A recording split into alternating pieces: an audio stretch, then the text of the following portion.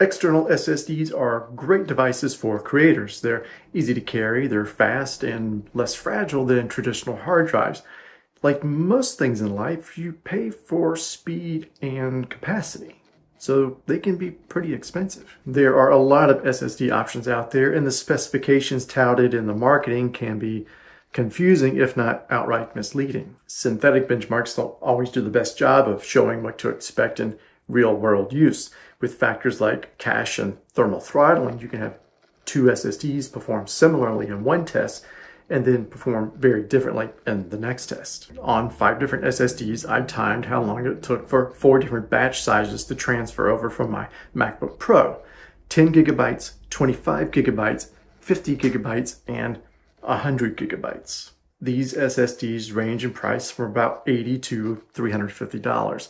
Their capacities go from 500 gigabytes to 2 terabytes, and they have various levels of dust, splash, and drop protection. They also have warranties starting from 3 years and go up to 5 years. Some of you may notice there are a couple of popular SSDs not on this list: the Samsung T5 and the Samsung T7. Now, these are both good drives. They work well for a lot of people. The Samsung T5 competes more with Sandisk's less expensive Extreme Portable SSD, and they perform pretty similarly, but the Sandisk is rated IP55 for splash and dust protection. The Samsung T7 claims about 1,000 megabytes per second read and write. Now, it's priced in between the Crucial X8 and the Sandisk Extreme Pro. And if you're interested in hearing more why the T7 has not found a place in my bag, I will link down below to an article from AnonTech. Okay, so let's move on to the test results, starting with a 10 gigabyte transfer of photo and video files. In the chart, I've grouped the G Technology SSD with the lower spec Sandisk SSD because they're both USB 3.1 Gen 2, and they'll have similar slower speeds closer to 500 megabytes per second, and the rest will promise roughly double that. Not a lot of surprises here, and with this size of a transfer, it might make more sense to stick with a more economical choice. So let's move on to the 25 gigabyte transfer.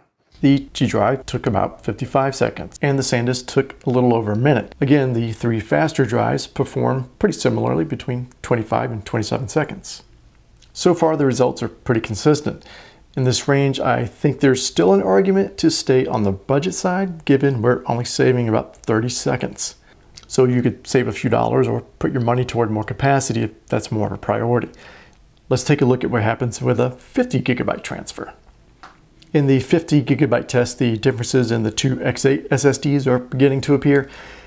Not only does the 2 terabyte have more capacity, it has more cache and upgraded flash memory. If this is the sort of file transfer that you commonly work with, then one of these faster drives start to look more appealing, cutting nearly a minute out of the wait time. So what about a 100 gigabyte transfer? Now the differences are really showing themselves, and not just in the slowest and fastest performers. The higher spec'd Crucial 2 terabyte X8 is starting to flex its advantage over the less spec'd 1 terabyte version. The gap from the most affordable and slowest SSD to the priciest and fastest SSD is over 2.5 minutes. What's that, about 250%? Okay, for a budget pick, the Sandisk Extreme Portable SSD is a solid performer, and it's inexpensive. I've actually edited video on it just fine. But if you have a case where you really do need something more rugged, the G drive's IP67 rating and crush-proof resistance to 1,000 pounds might make its $300 price tag worth it. While the Sandisk Extreme Pro is the fastest, you may be wondering, where is the 2 gigabit per second performance? Well, that speed's only over USB 3.2 Gen 2x2, which is on very few devices, and most of us might be paying for bandwidth that we never get to take advantage of. Among the top performers, the Crucial X8 is much less expensive than the Sandisk Extreme Pro, and if you can live without that IP55 splash and dust proof rating, it makes a compelling choice. Be aware though that SSD prices tend to fluctuate, and that can shift the balance considerably among 2 or 3 SSDs that you might be considering. So be sure and do the research on which might work best for you, and keep an eye on those prices. Coming up soon will be another video comparing these SSDs with an iPad Pro. So if that interests you, please consider subscribing. Now, I have other videos on technology and Also videos on photography, and I hope that you'll check those out because that is, after all, what drives all of this. That's going to be it for this video, and we'll see you in the next one. Deep breaths.